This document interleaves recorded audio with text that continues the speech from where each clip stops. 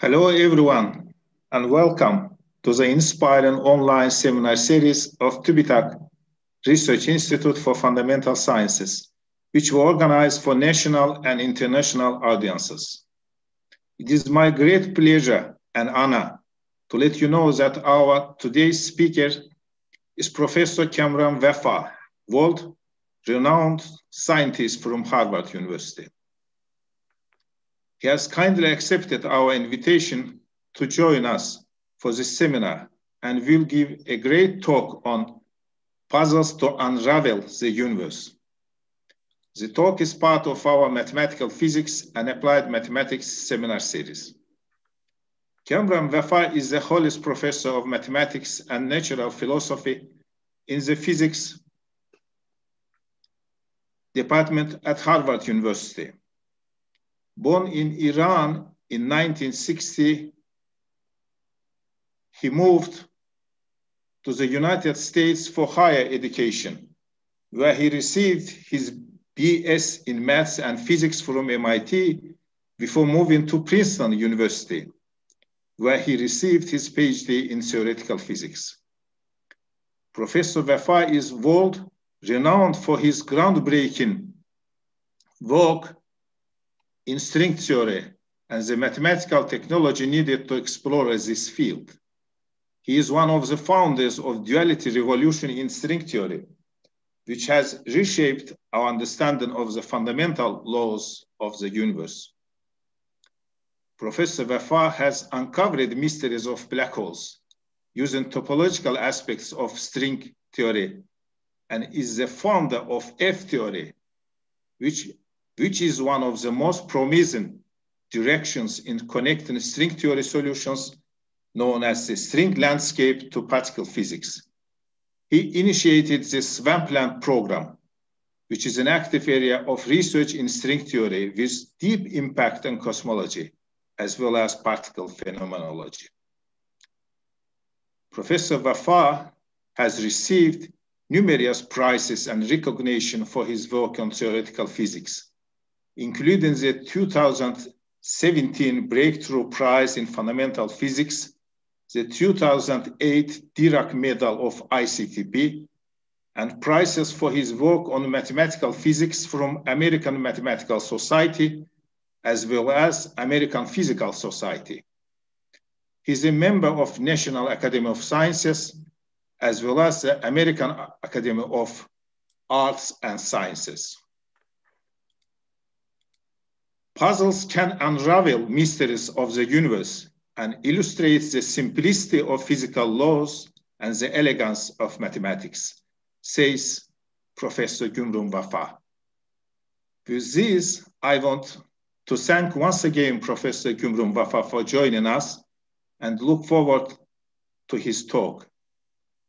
Cumrun, you're welcome to begin your talk, please.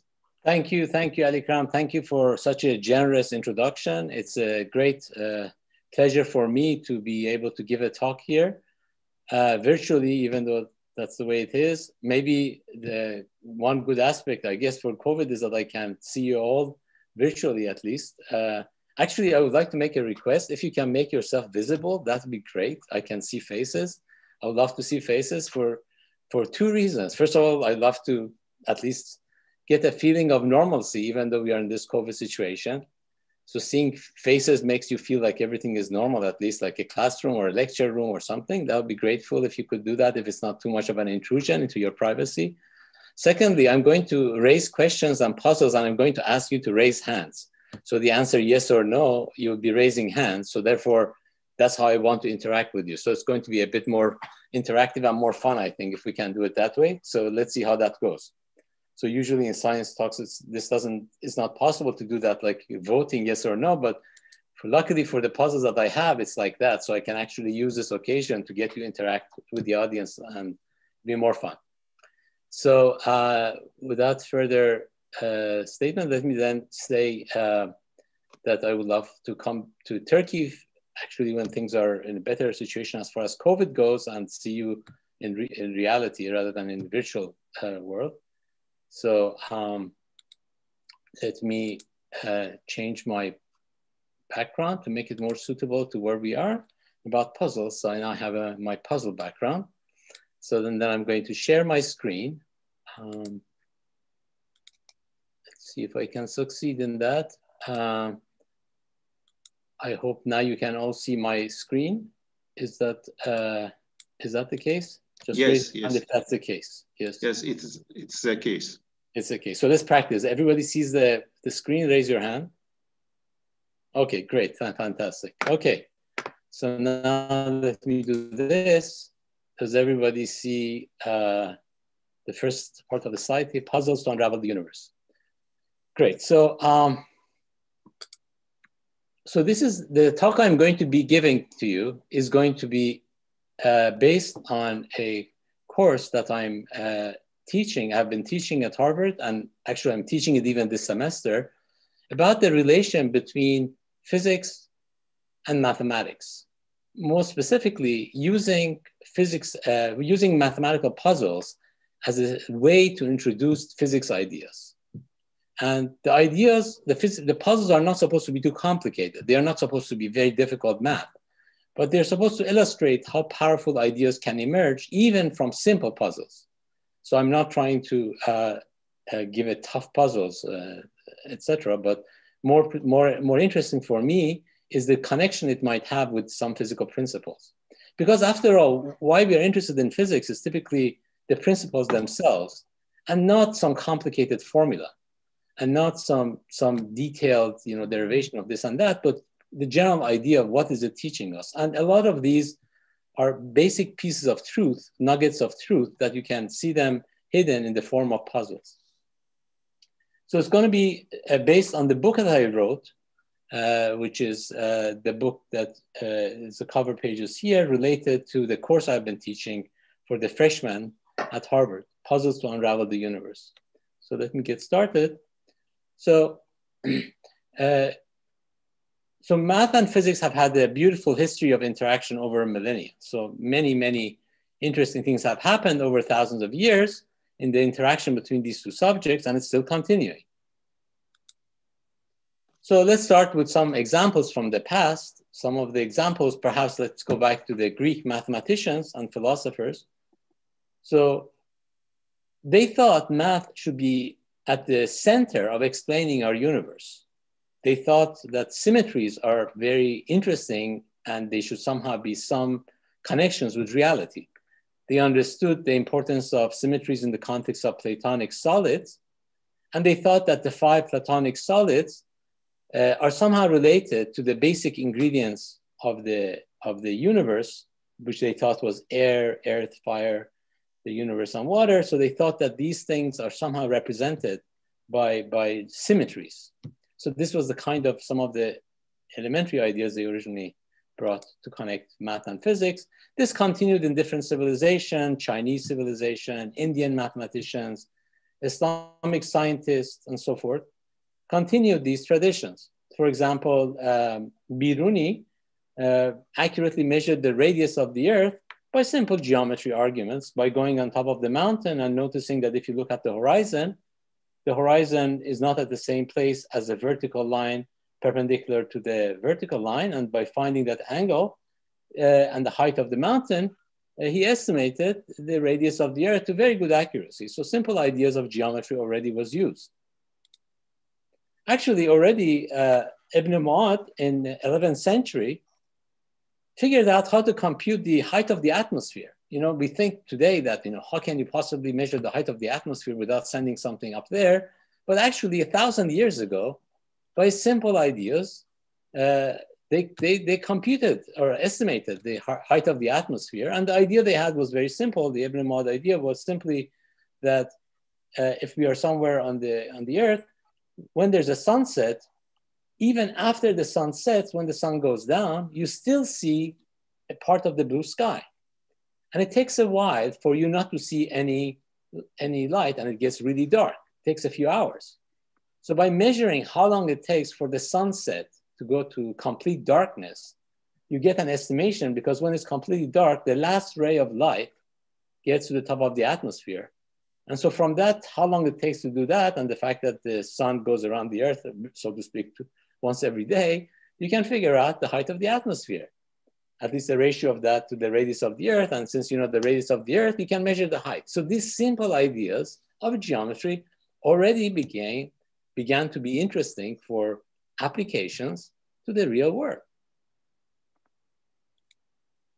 Then this continued with the traditions of great physicists, Galileo, Newton, who invented calculus to describe the laws of mechanics, and then more mathematicians joining some ideas that later became important. For example, Gauss, that thought perhaps our universe is not Euclidean. And for example, if you go on top of 3 mountains and measure the angles that the light rays make from one mountain to the other, if you look at the other mountain peak and you measure these angles from each mountain peak, and if you add these angles, he wondered whether that adds up to 180 or not. So these are non-Euclidean geometries, was the question that was in their mind. Maxwell wrote these beautiful equations to capture electricity and magnetism by beautiful equations, and in fact discovered that electromagnetic waves exist, and he conjectured that light is nothing but electric and magnetic fields moving. And these were, underpinning of it was a simple, beautiful, elegant math equations. And Riemannian geometry, which Riemann pioneered and studied, became a way to try to not only describe math, but he actually was thinking of possibly unifying electricity and magnetism with gravity. Now this had to wait, of course, till Einstein came to the forefront, where he used Riemannian geometry in 3 spatial dimension and 1 time dimension. So if you include space and time together, to describe the geometry of space-time.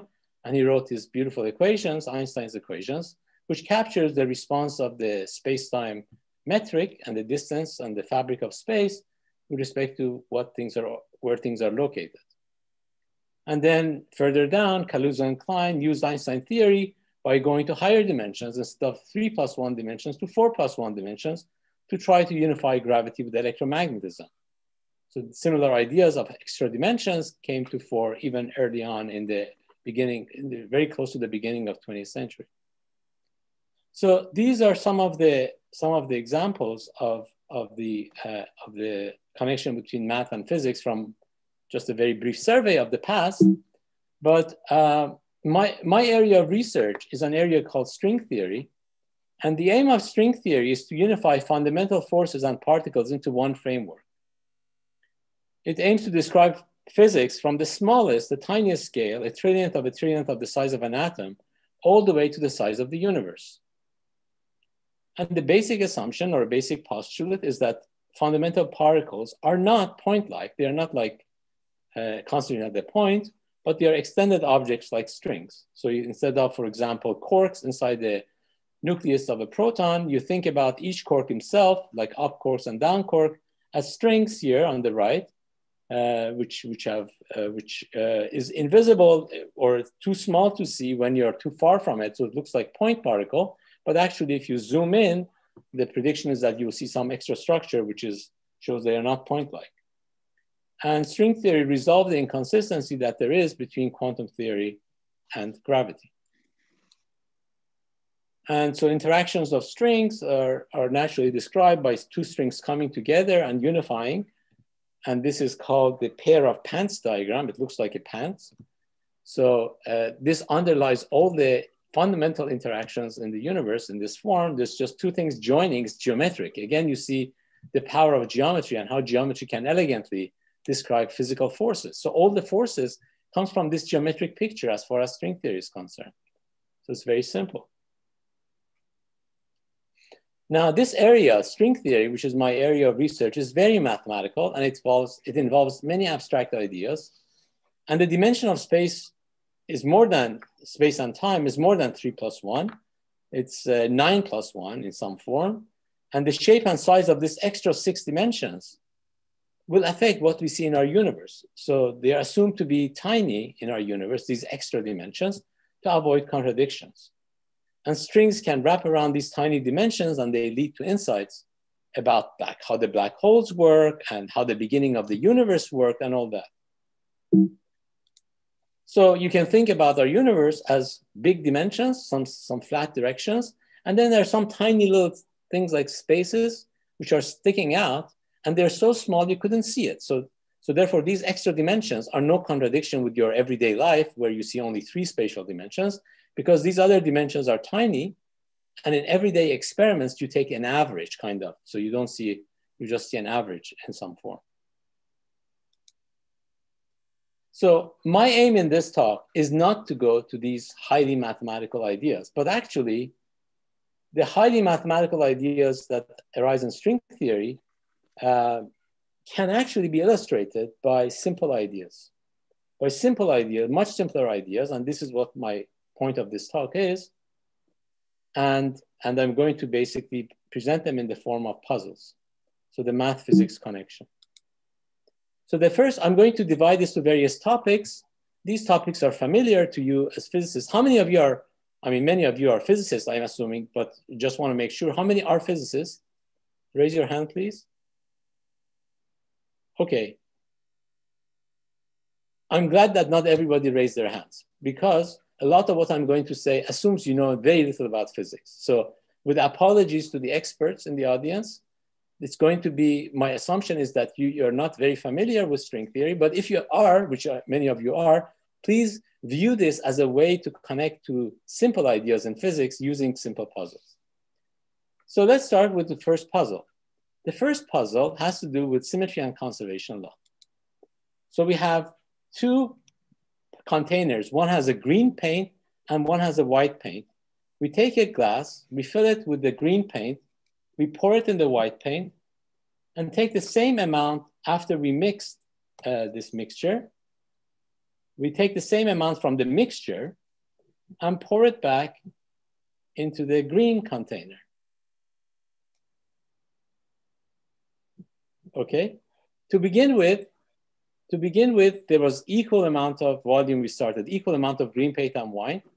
We poured from the green to the white, and then we poured the same amount back after we mixed them from the mixture back to the green. Is that clear to everyone? Yes? Good. Now the question we want to know is, which container has the higher concentration of the other color? In other words, does the green paint have more white in it, or the white one has more green in it? Is the question clear? How many of you think the green has more white? Raise your hand if you think the green container has more white. How many of you think that the white container has more green in it? How many of you think they are equal? Okay, so the majority of you, as you saw, said that the white container has more green. And that is intuitively what most people would say. Why is that? Well, the reason is when you originally started, you first took it out of the green container and put it into the white. So you got a complete full of green cup and put it in the white. And then you mixed it. And out of only the mixture, you put something back. So you didn't put pure white back into green. You brought in some mixture. So you brought some green back to green. So for that reason, many people think that the white has more green. But actually, it turns out they are equal. The amount of white and green are equal. Now, this is completely surprising. But what is even more surprising is that it follows from symmetry and conservation law. So symmetry and conservation law proves this. How does it prove it? Well, so this is how we deconfuse ourselves using symmetries. The reason this happens is the following. You started with equal amount of mass in both ones. Green and the white were equal. You took a certain amount of green and put it in the white and the same amount back to green. So the final and the initial masses are equal. So therefore, what happens is that whatever is missing from one must be somewhere else, must be in the other guy, and vice versa. In other words, just the conservation of the mass will tell you they have to have equal amounts of mixtures. And to see that even better, let's do the following. let's take these and try to unmix them. Suppose you unmix it. Whatever is missing from the green must be white, and whatever is from the white must be green in such a way that if you swap them, you get back to original volume. So there, of course, they have to be equal in volume. So this shows that certain symmetries here, the symmetry and the fact that things are conserved, just gives you a simple answer, even to something that you intuitively thought it could not be true. So it's powerful. Even though you might think symmetry and conservation is kind of boring, it's not boring, as this example showed. So in fact, you can see this example perhaps better by a following version. You can take a deck of cards and take 10 red cards and 10 black cards, and take 3 of the cards in the red and put it in the black pile, and then shuffle them. And then take 3 cards from this mixture and put it back into the red pile. And then you can also shuffle that. So this is very much like the green and the white one that we talked about. It's just, I'm just now doing in terms of concrete cards, like atoms of the paint, if you think of it that way.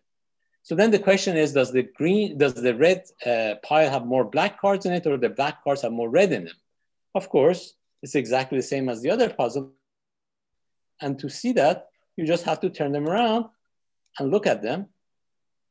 Of course, you have 10 cards to begin with, and you have to end up with 10 cards. So if you are on the left side missing 2 cards, it must be that the red cards are over there, and vice versa. So therefore, if you swap them, you get the same amount of cards. Is that clear? Okay. Now, another example of symmetries and conservation, the symmetry principle, is the example having to do with the objects falling. And this is Aristotle's perspective on it, was that heavier objects fall faster. If you have 2 objects, one is heavier, one lighter, he thought that the heavier one, of course, falls faster. It's intuitively obvious to anyone that this should be the case. Why it's obvious, I don't know, but it's obvious to almost everybody, except the ones who have studied it. But Galileo objected to this, and he said, no, in fact, all objects fall at the same rate. That was one of his major contributions. How did he do it? Well, we are told that he went on the Pisa Tower and dropped stones and see big ones and small ones and see which one falls first. Believe it or not, the scientists at that time did not find this convincing. They said, maybe there's something wrong with your experiment. You have to explain why it's like this, that they fall at the same rate, the heavy and lighter ones. So he had to come up with a theoretical explanation. So today, science is very much experimental, so we don't understand why they would even raise this question. But at his time, they were actually wanting to know, how could it be? How could it be that the heavier objects don't fall faster? So he came up with a brilliant explanation using symmetries. And his symmetry argument was very simple. He said the following. He said, suppose you have 3 bricks that you take it and release it from the same height. Which one will fall first? Well, he argued using symmetry that they fall at the same time, because you started with 3 identical bricks from the identical heights and let it go. Since translational symmetry in the horizontal direction is a symmetry, then they all fall at the same rate. Everybody said, yes, yes, we know this is obvious, but what does it have to do with the question of heavy versus light? He said, well, let's consider moving these bricks around, and let's consider bringing 2 of the bricks closer. Does it change the answer? No. Why? Well, because the same height. It doesn't matter where you put them as long as it's the same height. So everyone agreed this is the same time. Again, all 3 fall at the same rate. He said, it doesn't matter where I put them, right? Horizontally, I move them. They said, no, of course it doesn't matter. It's obvious it shouldn't matter by symmetry. So he said, well, then bring them so close to each other that 2 of them almost touch. And then these 2 things look like one heavier object. And then you just told me that they fall at the same rate. So by symmetry principles, they fall at the same rate.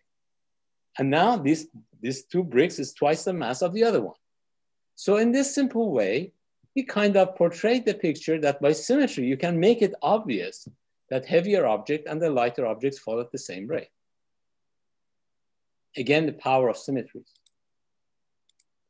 But actually, even though symmetries are fun, breaking them, and in physics, we love to break symmetry, it's called spontaneous asymmetry breaking, turns out to be actually much more interesting and much more powerful than having symmetries.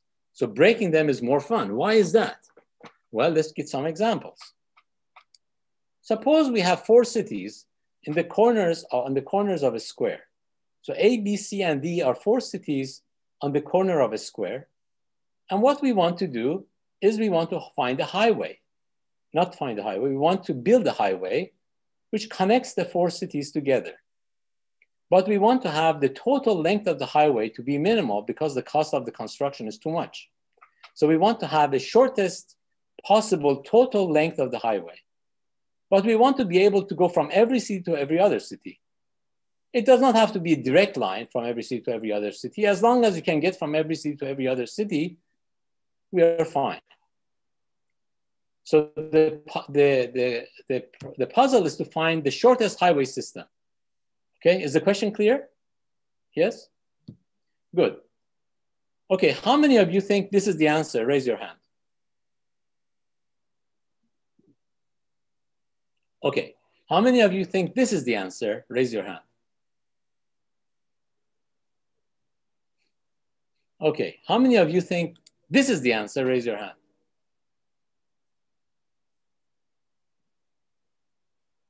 Okay, well, so it's not completely clear. And so in fact, if you go by symmetry principles, you might think that, well, this is of course the same as the previous one because you can move it back and forth, but it turns out that the answer is actually this. The shortest highway system connects the A and C together, and then you make a 120-degree angle. So these 3 angles that it makes are all 120-degree angles. And this is the shortest highway system. Why is this strange? Well, the reason this is strange is that it does not respect the symmetries of the square.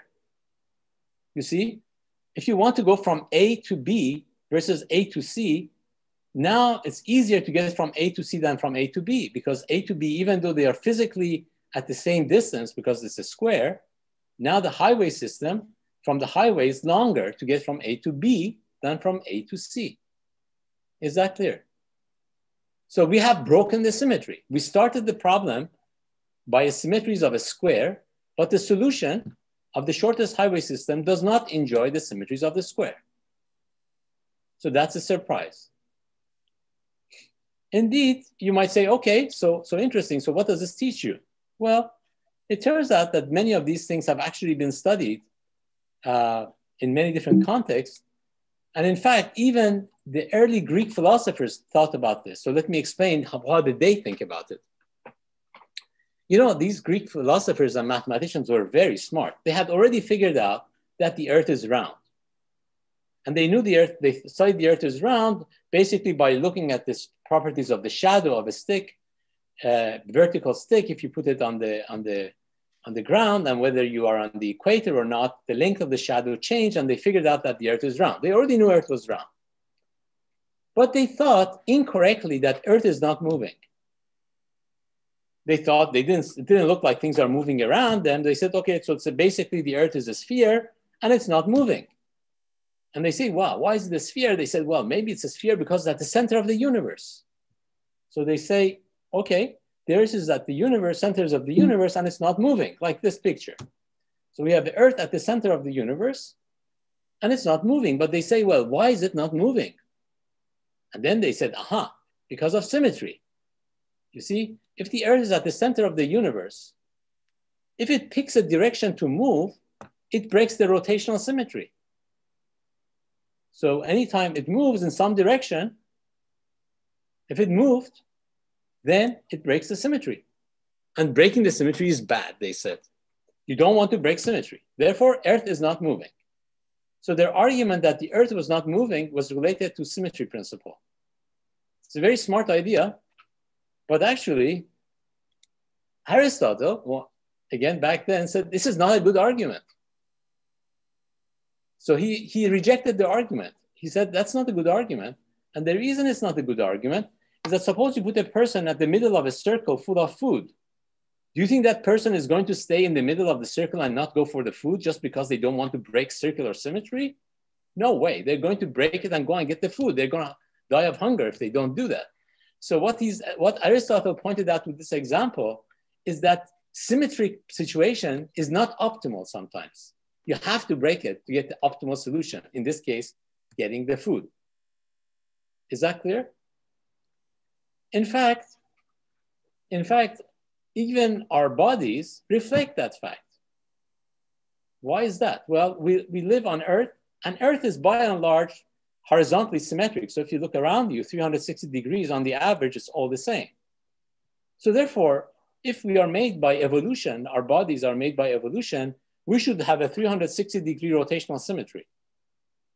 But of course we don't. And in particular, our eyes are in front and not all around us. So we have only eyes in the front. Why is that? Well, spontaneous symmetry breaking, again. Why did nature decide that our eyes should be in the front and not all around? Because it would be a waste of resources. Why is that a waste of resource? Well, just imagine you're at the center of that circle. You want to go towards the food.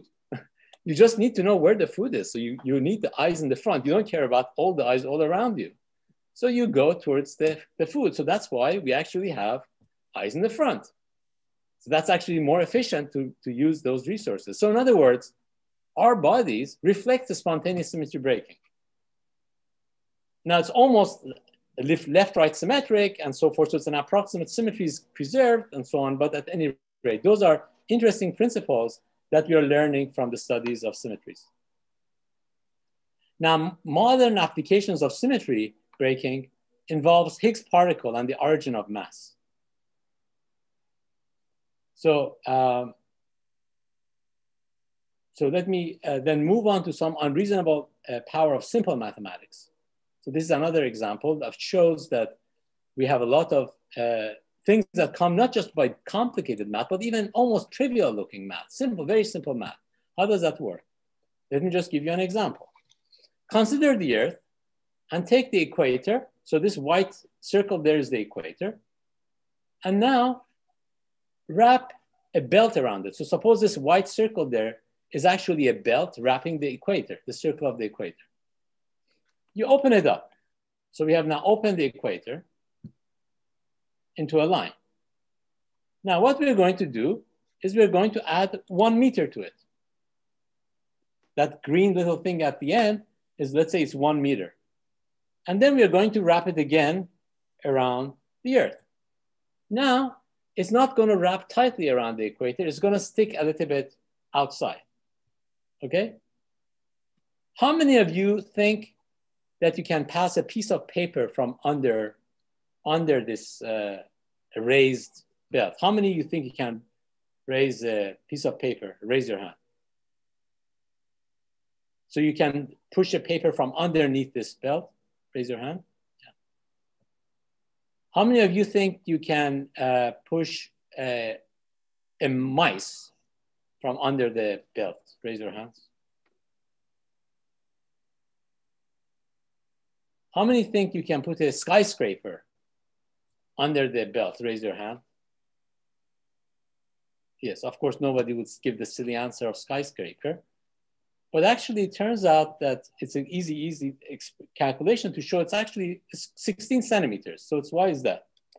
Well, if you call this length x, how do we calculate it?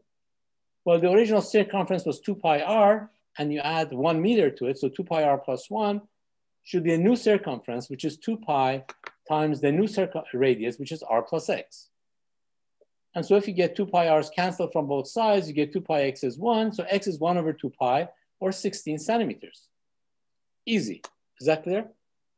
So everybody says, wow, 16 centimeters. Usually, you would think it should be very tiny because you're just adding 1 little meter to this huge equator. And so it should be very minute. And so the intuition is that it's microscopic, it's atomic or something. But actually, it's 16 centimeters. So you indeed can have a mice also pass under it. But actually, let me ask you the following question. Suppose I pull the belt from one side. Suppose I pull the belt on one side of the Earth. So it's tight on one side and non-tight on the other side. You see what I'm saying? To make it push on one side, so asymmetrically, push it on one side so it's tight around the equator, but pull it on one side. How many of you think you can lift X, X is bigger than 16 centimeters then? Raise your hand. How many of you think you can do this by half a meter or more? Raise your hand. How many people think can do 1 meter? How many think you can do 120 meters? Of course not 120 meters. Well, it turns out the answer is 121 meters. Okay, simple math, but shocking result. Now you can go and check it. Just go and check it. So if you add just 1 meter to this belt, and you just wrap it around, and it's tight all over, except just a little piece, you just pull it out, you get 121 meters. So indeed, you can pass a skyscraper from under this. It's remarkable. This is a little bit more advanced math. It involves a little bit of a calculus, so I'll leave it to those who are enthusiastic to check it. But at any rate, it gives you an example that simple ideas can give dramatically unintuitive answers. So the next example I want to tell you is the power of continuity. Continuity is an important principle of mathematics, but actually it's also an important principle of physics. In physics, we have the laws formulated in terms of equations, and equations have continuity properties and continuous solutions. So in physics, things don't jump around. They're smooth, continuous, typically. So continuity turns out to be a powerful principle in mathematics, and I will give you an example of it. Again, let's go back to my favorite situation, Earth and the equator around that circle. And suppose we want to measure the temperature on the equator. So typically, as you go around the equator, the temperature varies over the equator. Could it be that as the temperature varies, that no matter what happens, there are 2 points on the equator opposite to each other, which have exactly the same temperature? Could we have a situation where 2 opposite points have the same temperature? Well, it could be, but the question is there always a pair of points which have the same temperature along opposites relative to the center of the Earth? How many of you think that there always will be 2 points with this property? Raise your hands. How many of you think no, it depends on what the temperature is? Okay, so it's like half-half. It seems like some of you didn't wish to express your opinion, but anyhow, it turns out that there always is such 2 points. So, and this follows from continuity. How do you argue? Well, consider the temperature on the opposite points.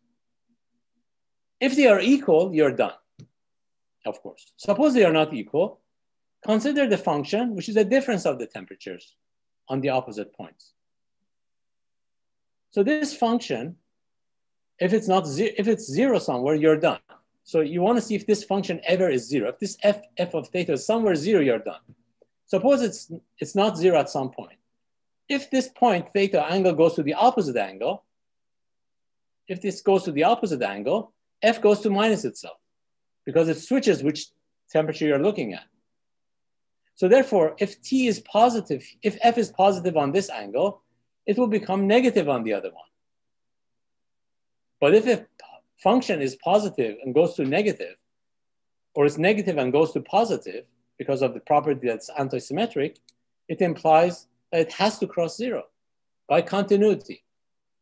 So continuity of a function f, which in this case is because of the continuity of temperature, which follows from the continuity of physical laws, implies that there always are 2 points which have the same temperature. So from a very simple basic physics fact, namely the continuity of the equation, we learn that there are always 2 temperatures which are the same opposite on the equator. Is that clear? There's a more fancy version of this, which I leave to you as an exercise, that not only there are 2 points which have the same temperature, but there are 2 points on the Earth, not just on the equator, on the Earth, opposite relative to the center of the Earth, which have exactly the same temperature and pressure. It's amazing, you might think, right? If you just opened up the TV and they said today, it happened that at every moment, there were always 2 points opposite relative to the center of the Earth, which had identical temperature and pressure. you might say, wow, what happened? How could it be that? Who arranged that? And it turns out it simply follows from continuity. So continuity already gives you this. The next example is gravitational lensing as another power of the continuity. Gravitational lensing is a beautiful property of Einstein's theory of relativity, general relativity. So Einstein's theory of relativity implies that if you consider the fabric of space-time, it is curved. And therefore, the light which follows the shortest path or geodesics will not be straight. There will be some paths that it will take. And these paths will be, in principle, not straight line. And so you get multiple paths from one place to another, and you get multiple images. And therefore, you can have 2 or 3 different things coming at the same time from the same object. So you think that they're different objects, but they're the same. And this phenomena is called gravitational lensing. So for example, if you look at this picture, in this picture, the same objects have repeated a number of times. In particular, there are 5, these blue circles are the same quasar, and these 3 orange circles are the same galaxy. You might think that they're different, but they're actually identical, the same. Is that clear? So this is quite surprising that you can see multiple images. But it turns out that the fact that you see this number of images is actually explainable using Einstein theory in the following property. The number of gravitational images is always odd. There are always an odd number of images, unless you block them. So let's not block the images. Suppose all the light is coming through, nobody's blocking them. So if you don't block the light, there are always an odd number of images, and always less than half of them, just less than half of the images are reflection. They are not right side up, they're reflected. Now, you might say, wow, how do you show this? It turns out it follows from Einstein's theory, but it actually follows again from continuity. So continuity proves this fact. It's quite remarkable. You might think 3, 5 images, this must be some deep property of Einstein theory. It just is fact, follows from continuity. And to see that, you consider that you have a star, red star, let's say here, and we are on the Earth looking at the star. So consider a sphere near the center of the star, centered at the star, and consider another sphere which is not centered at which is not centered here. So it's centered somewhere else, near the passing through the air somewhere. And so we are interested in trying to understand what happens to the light images. So suppose you have a light coming from one star going to the other. So it passes from the first sphere and it hits the other sphere. So the number of images that we have is certainly related. In this simple example you're saying is just 1.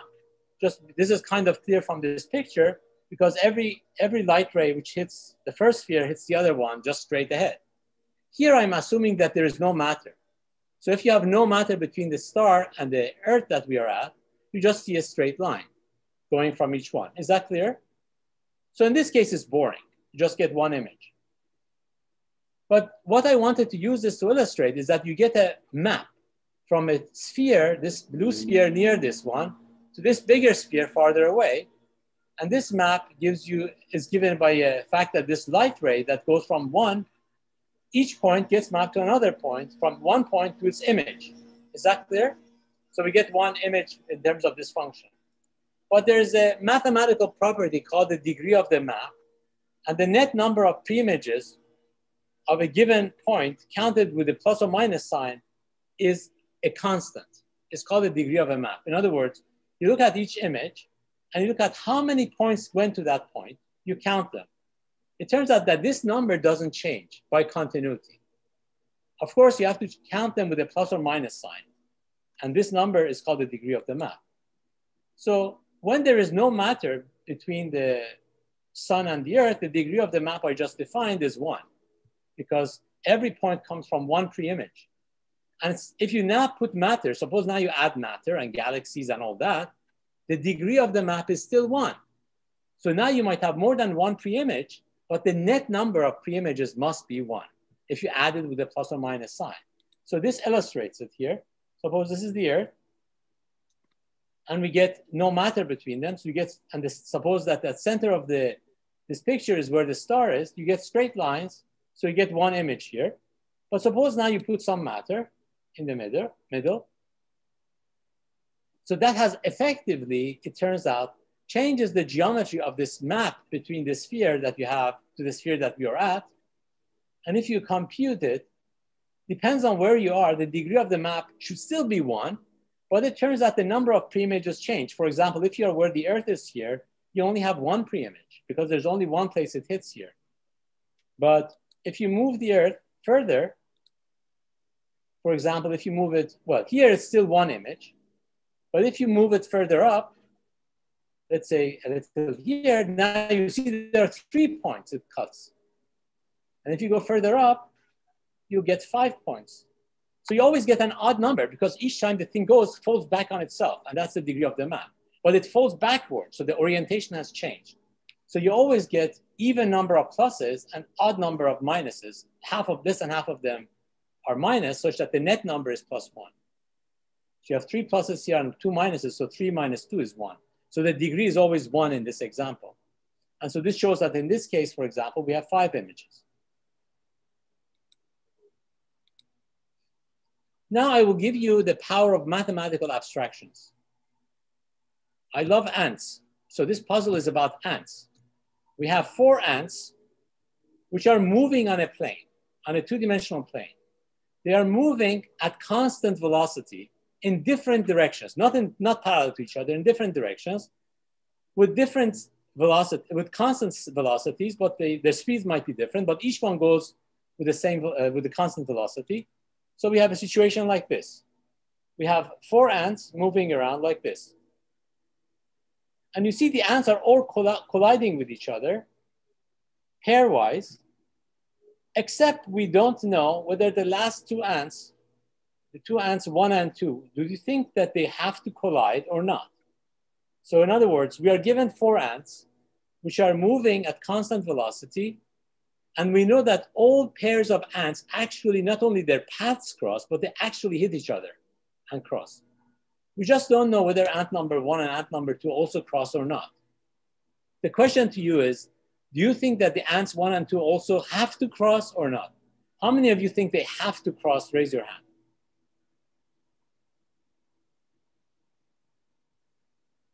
How many think it doesn't have to cross? Okay, so indeed, majority thought it had to cross, and let's see why. To do this, it's actually useful to abstract. So now the abstract map comes in. What is abstract to here? It's nothing to abstract, it seems boring. You have a plane, you have ants moving. What do you want? What is abstract about this? The abstraction is higher dimensions, like in string theory. Higher dimensions for ants on a plane? Are you serious? Yes, I am serious. But the extra dimension I'm bringing in is time. So now think about this in space-time. We have 2 spatial dimensions. This is the plane, but you also have time. Now, if the ants are going with constant velocity, their word line is a straight line in 2 + 1 dimensions, right? If the ants are going to collide and at the same time, that means that their word lines intersect in 2 + 1 dimension, in 3 dimensions. Is that clear? So now we have 4 lines. Each ant defines a straight line. And we know that each pair of lines crosses each other, except for one pair we don't know. Now I'm going to show you geometry, use Euclidean geometry to show that they have to cross also, just by basic Euclidean geometry. And to see that, you just, again, as I said, think about this in 2 + 1 dimension, and these ants, their word lines cross, and you see when they cross, they form planes. So here, what happens is that, let's look at these planes. So the ant number 2, let me go back here a little bit. So let's put it here. So look at the ant number 2. Ant number 2 has this word line, and ant number 4 has this word line, the yellow one. And the 2 and the 4 line, the lines 4 and 2 should cross. And the line 3, the ant number 3 also, we said, crosses 2 and 4. So therefore, since it crosses, the 2, 3, 4 forms a plane. So the plane 3, the line 3 should be on the same plane as the 2 and the 4 defines. So the lines 2, 3, and 4 lie on the same plane. For the same reason, the lines 1, 3, and 4 lie on the same plane. So both line 1 and line 2 lie on the same plane as defined by the 2 lines 3, 4. Now, we said that the ants don't move in the same direction, and the 1 and 2 are on the same plane. And since they are not parallel, because we said they are not in the same direction, they have to cross. That's it. So we are using simple topology and simple ideas from Euclidean geometry to answer this puzzle, but there was an abstraction. The abstraction was the extra dimension, time. So putting time into the discussion was helpful, and that's an example. Okay, the next thing is duality. Dualities have been discovered in string theory and other areas of physics to be extremely important. These duality symmetries are very powerful. And it basically means the following. Two seemingly different physical systems could nevertheless be identical, even though they look completely different. They could be part of the same physical system despite the appearance. Okay, so that is the surprise. So how could that happen? Well, first of all, we illustrated by a piece of art. So this is a drawing by Escher. You see, this is a beautiful drawing, but it illustrates the idea of duality very nicely. You see, if you're on the left upper corner of this drawing, you think that you are in a day in the sky, and you have these black birds moving to the left. On the other hand, if you go from the left part of this drawing to the right, you see that you are in a dark night situation where you have white birds moving to the right. If you go from up to down, you find that instead of the white birds, you have white fields. And instead of the black birds, you have black fields. And so this whole thing is actually fits together. And the duality in physics tells you that this whole thing fits together into one framework. And if somebody tells you this is a drawing of a day, somebody says, no, it's a drawing of a night. Or somebody says, no, it's a drawing about black birds. Somebody says, no, it's a drawing about white birds. And so forth. So everybody might disagree, but actually they're talking about the same drawing, but different parts of the drawing. And this is the structure of a lot of things we have found in duality symmetries in string theory. So here I'm going to give you a puzzle about dualities. Suppose you have 1 meter strict long, 1 meter. And again, let's go back to my favorite example of ants. We have 20 ants. 20 ants on a meter stick. And the ants, so the meter stick is 100 centimeters. And the ants are going with a constant speed, 1 centimeter per second. All of them have the same speed. They either go from left to right or right to left, 1 centimeter per second. Okay? Now, in other words, if you had just one ant, it would take 100 seconds to go from one end to the other. However, you have many ants on this meter stick, and the ants collide. So if 2 ants collide, they reverse direction and go back the opposite way with the same speed, and until they hit the next ant. And if they hit another ant, they go again back in the same, they reverse orientation direction again. Is it clear? So in other words, we have a situation like this. The ants are moving on a meter stick, and when they collide, they reverse direction. Like, for example, this orange one hits the yellow one and then hits direction back.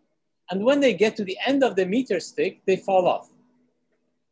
So the puzzle you have is that where do you put the ants, and which directions should they initially move so as to maximize the last ant, the time that the last ant is on the meter stick. You want to find the maximum time. So you have to design where do you put the ants so that you have a maximum amount of time.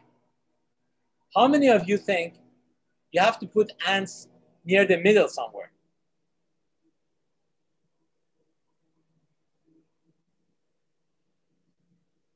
How many of you think it doesn't matter too much on that?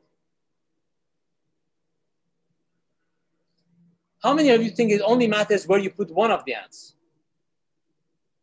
Of course not. It should, well, most of you think, actually, except for 2 people, most of you thought that it's not possible. It should depend on all the ants. But actually, the 2 people who said no, it should only depend on 1 ant were the correct answer. It turns out only 1 ant will determine this. And this is duality symmetries. Why is it duality? What does this have to do with dualities? Well, the duality here is that I have here confused you by telling you that the ants have different colors, and the ants, when they collide, they reverse directions. Suppose I considered all the ants to be black. Then what does it look like? Well, it looks like the ants are colliding and reversing direction, but you don't know if they're actually reversing direction or they're going through each other. There is no difference. You couldn't tell.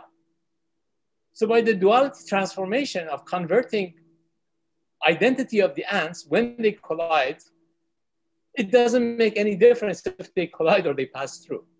And therefore, all that matters is that you put 1 ant at the left side and tell the ant go to the right. And it doesn't matter where you put all the rest of the ants. It takes 100 seconds. So here the duality symmetry comes to solve this problem in an elementary way. Is that clear? Okay, great. Finally, this is going to be my last puzzle. And I love this puzzle because it shows reflections of scientific methodology. When we tell how science works and how science is supposed to work, we always say, what do we say? We teach our students, science is like this. You take examples, which is the analog of experiments. You do experiments. Then you formulate a general principle based on these examples. So you have examples, you then look at the examples, you see some common features, you come up with basic principles. And then you come up with arguments, why those principles work. So you try to explain this, like Galileo tried to explain. Is that clear? So this is the methodology of science. But there's one important part which I haven't written down here. The important point is that you never stop experimenting. You always look for doubts. You always try to doubt yourself. That's how science is supposed to progress. So let me illustrate this puzzle. Suppose you have a circle, and your circle, this green disc here, and you put points, 2 yellow points here on the boundary of the circle, and then you connect them. And then you ask, how many regions do I get inside this circle? Well, in this case, it's kind of clear how many circles you get, how many regions we get. We get 2 regions. So in other words, when you put 2 points, you get 2 regions. Now, suppose you put 3 points. How many regions do you get now? Well, I'm putting 3 points, and then I ask how many regions I get. I get 4 regions, 1, 2, 3, 4. So in other words, with 2 points, I got 2 regions. 3 points gave me 4 regions. I'm putting these points on random positions. I'm not choosing any specific symmetric point or anything. Choosing generic random positions. Suppose I put 4 random positions and then connect them. How many regions do I get? Well, we just connect every point to every other point and we just count. It's not difficult to see that we now get 8 regions. In other words, 4 points give you 4 regions, 3 points, 2 points, 2 regions, 3 points, 4 regions, 4 points, 8 regions. Do you see a pattern? Okay, now I want you to look at the next one. You add 1 more point, this is 5 points. How many regions do you think we should get? How many think it's 16? Raise your hands. Oh, wow. Okay, I thought it's almost obvious, but okay. So if you take 5 points, you get 16 regions, right? What's happening here? It is doubling each time, right? Can anyone tell me why it's doubling? Well, let me say one idea that one might have. If you connect every point to every other point, each region is either it's to the left or to the right of that region. So each time you introduce 1 extra point, each region is multiplied by a factor of 2 because it could be left or right. So it should be multiplied by a factor of 2, obviously. Okay, this is the argument. Explains, so we now have a fundamental principle. The formula of the number of regions is 2 to the number of points minus 1. That's the fundamental formula. So, but experiment has to continue. Science has to continue. So the next number is 6 points. How many think what the answer is going to be for 6 points? How many think it's going to be 32? Raise your hands. Well, let's see. 1, 2, 3, 4, 5, 6. Oh, looks like 31. What happened? 31? I thought we gave an argument. We had a general principle. What happened?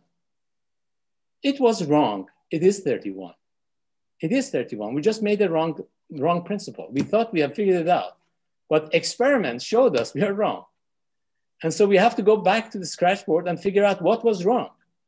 So the number of regions is 31. And I did not put points in funny places. I'm putting generic points. You can draw for yourself any configurations you want, generic one.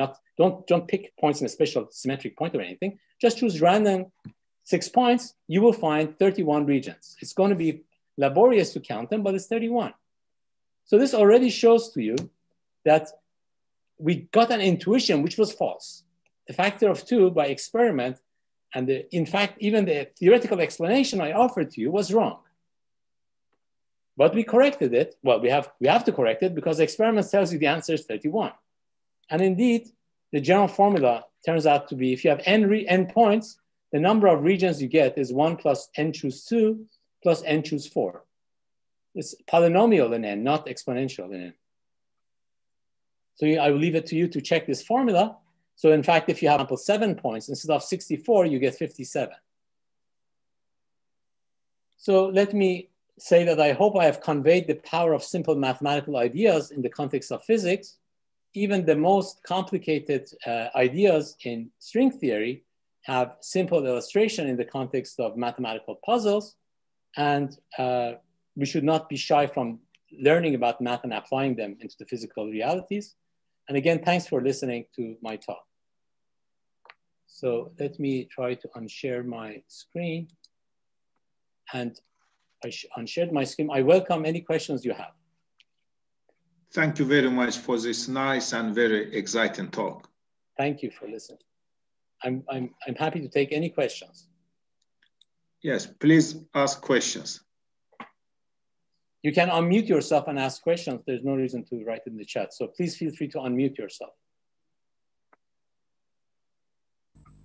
I assume everybody can unmute them. So right, okay, I think people can. Yes, please go ahead. Yes.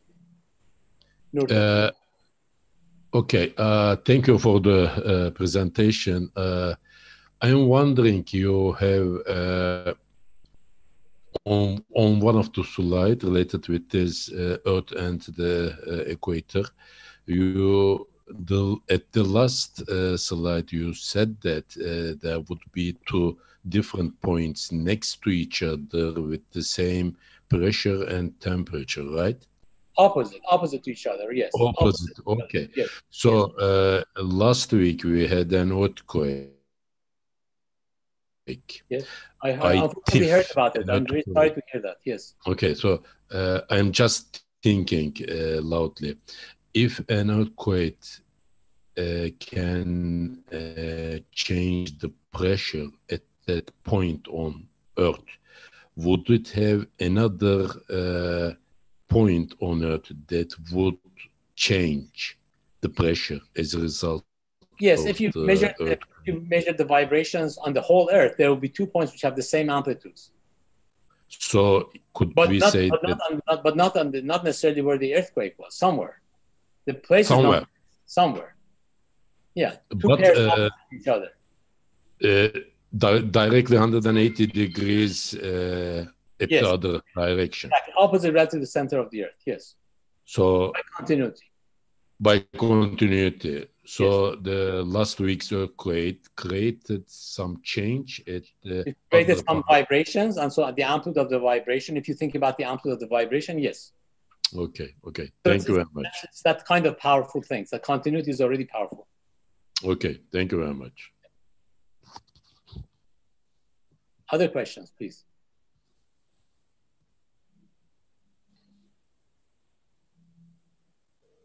If Yes, please, Berke.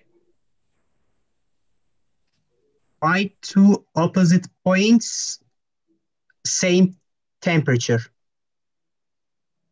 Why two opposite points have the same temperature? Mm-hmm. So that was continuity explains it. So in other words, suppose again, let me explain it again. Suppose you have a circle. Suppose you're at one point of the circle and the other point opposite to it. Suppose one side has higher than the other one. Now, if you go all the way to the other side, then that point is going to be lower than the other one because you went from higher to the lower. But something which is higher in one case gradually goes to something which is lower, has to cross a place which is zero, which is equal. So continuity tells you the higher cannot go to lower without crossing zero. And at that point, when it crosses, it's equal temperature. Any other questions?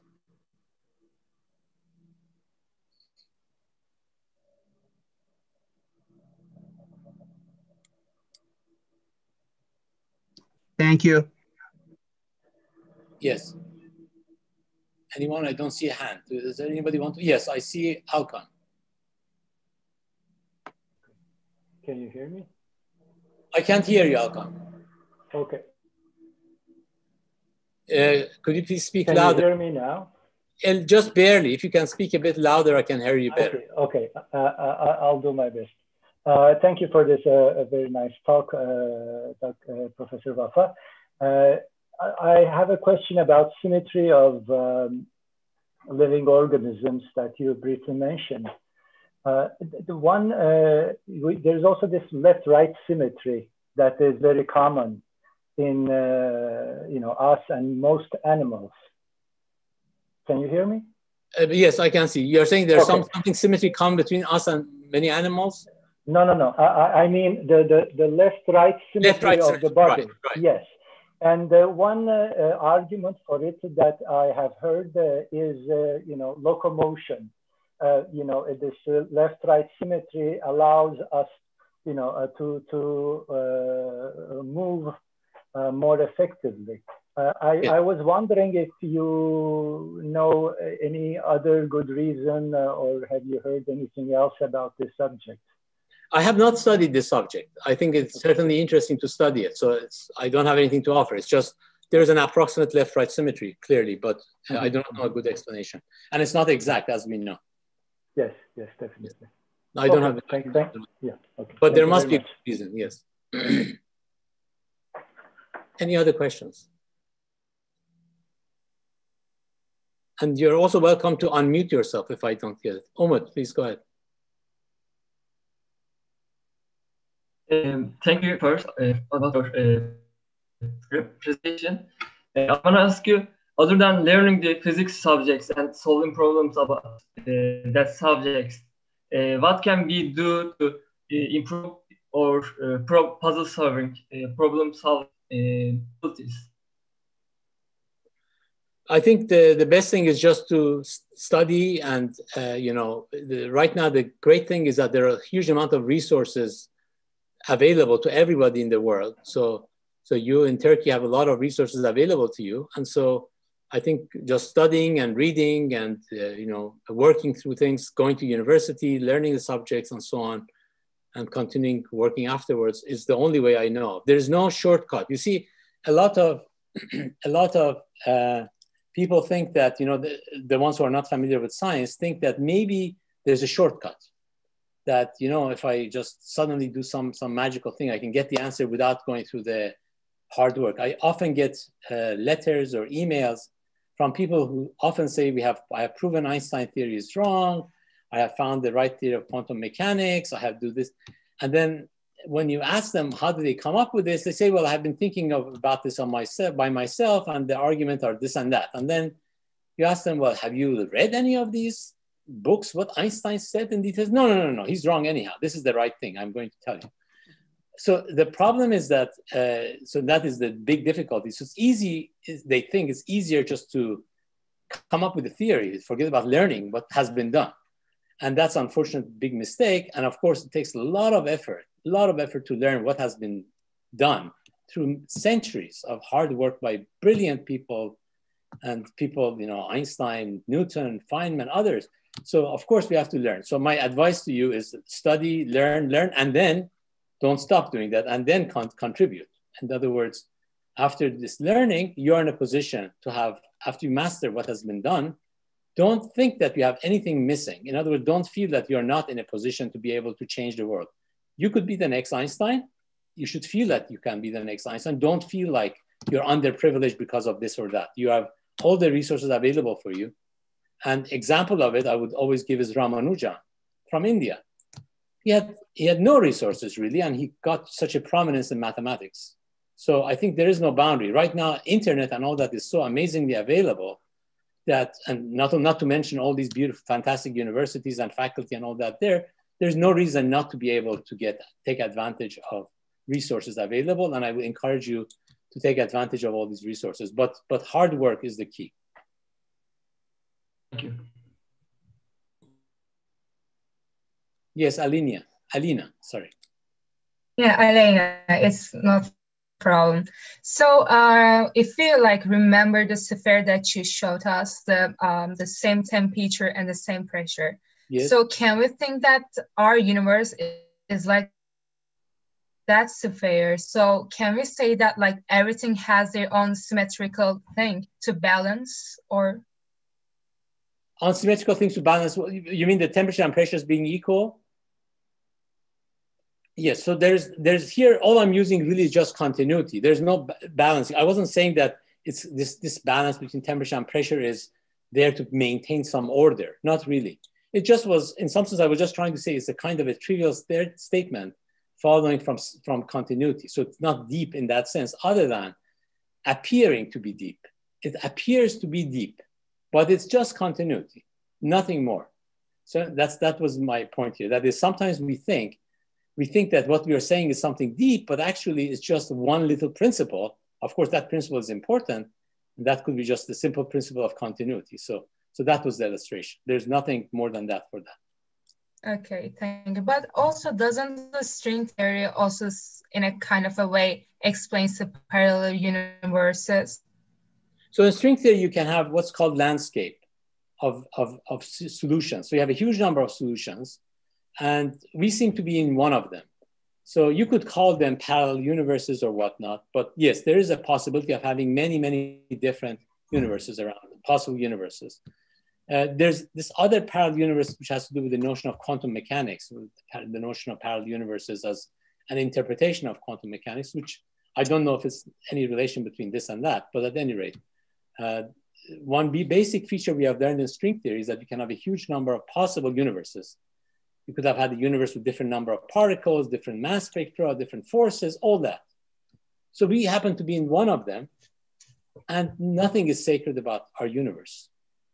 Nothing is that special about our universe. And so in some sense, we have to understand what it is that our universe is made of and so forth, but we have to take it in mind that these are only just examples of all possible universes that could exist.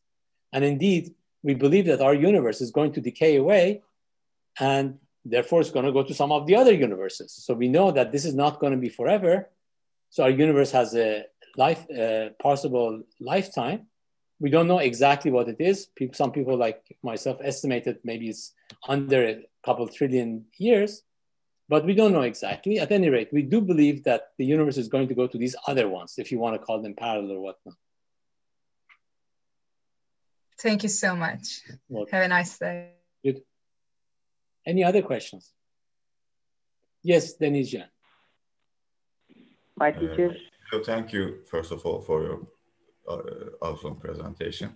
Thank you. I follow a physicist on YouTube. I didn't read her books, but Sabine Hosnov has an idea that the search for beauty or seeking beauty leads physics astray in general.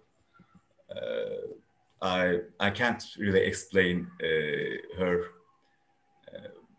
idea very well, but well, I have two questions in mind, and I think they are related. Like, I want to ask if you think that math is a kind of language of the universe, or it is in the center of all physical reality. it should explain, it should somehow be able to explain everything, or, and one question, and other question is that are we somehow trying to seek beauty when we try to fit all data in somehow a mathematical model that is the most simplest or the most beautiful we can? Yes, I think there's a famous statement by mathematician Hardy, in fact, collaborator of Ramanujan, that there is no permanent place for ugly mathematics. That always only beautiful things, even in mathematics, last. The same applies, I think, to physics, that there's physics, only beautiful principles last. You could have some, approximate description of this and that, but ultimately things are settled in a beautiful way. Now, coming to your question about why does it have to be mathematics? Does it have to be beautiful mathematics that underlies physics?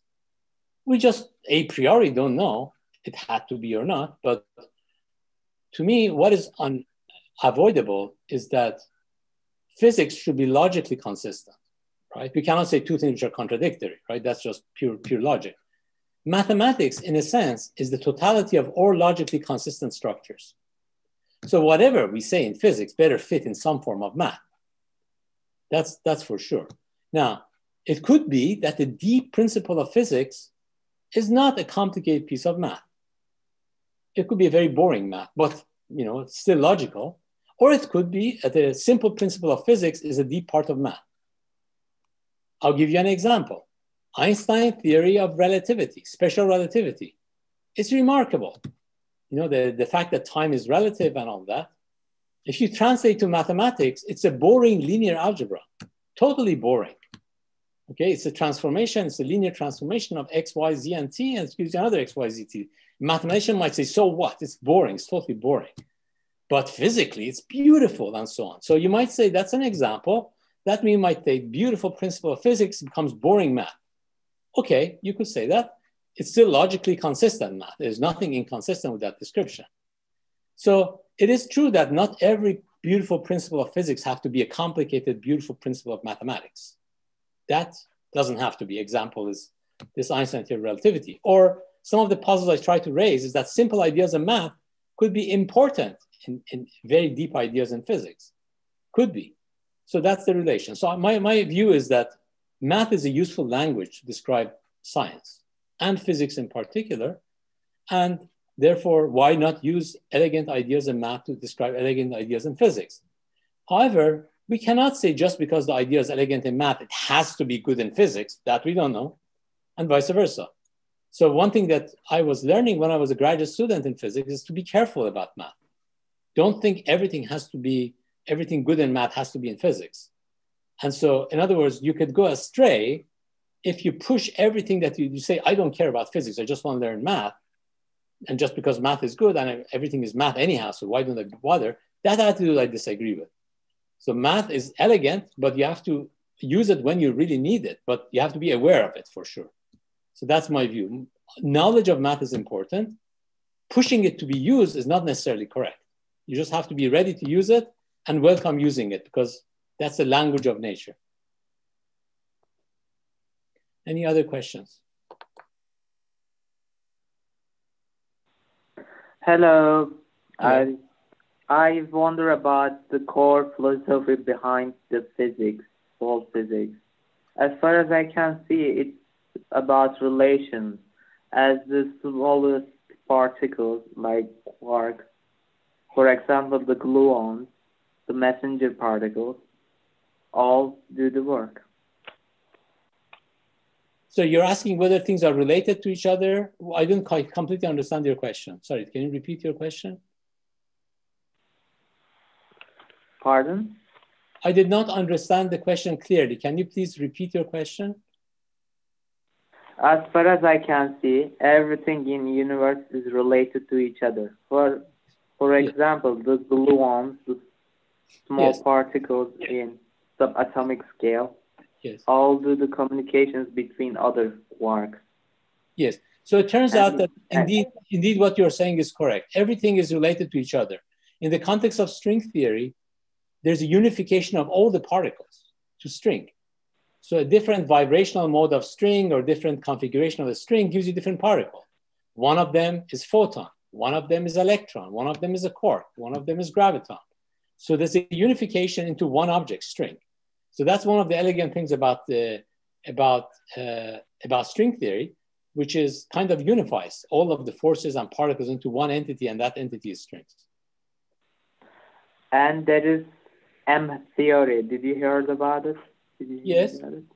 Yes. Yeah, this is related to string theory.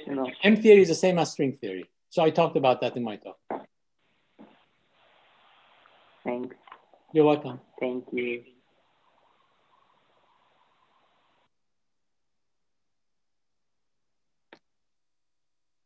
Any other questions, please?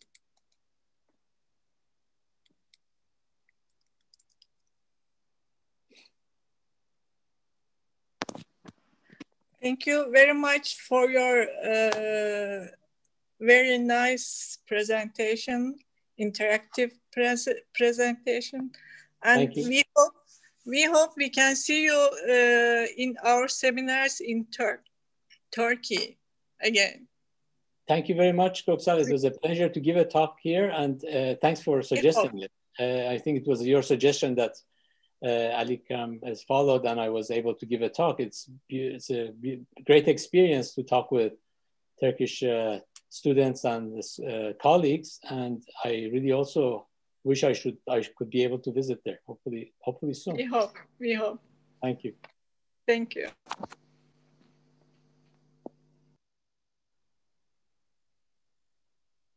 Any other questions?